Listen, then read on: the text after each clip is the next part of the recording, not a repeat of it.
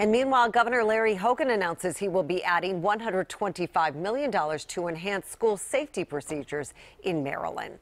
And Lynn's in the newsroom with more from today's discussion about school safety. Lynn? Mary, Governor Hogan says he will increase the budget for the Maryland Center for School Safety by 600%. This will allow them to get social media experts to search for threats to schools. Today's announcement comes in the wake of the Parkland school shooting from 2 weeks ago. And here's more from the governor.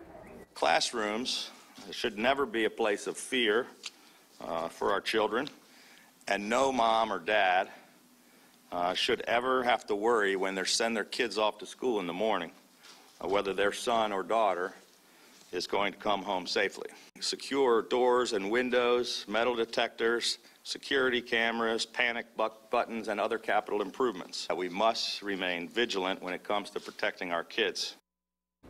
Unlike President Trump, the governor also says he is opposed to arming teachers in Maryland schools.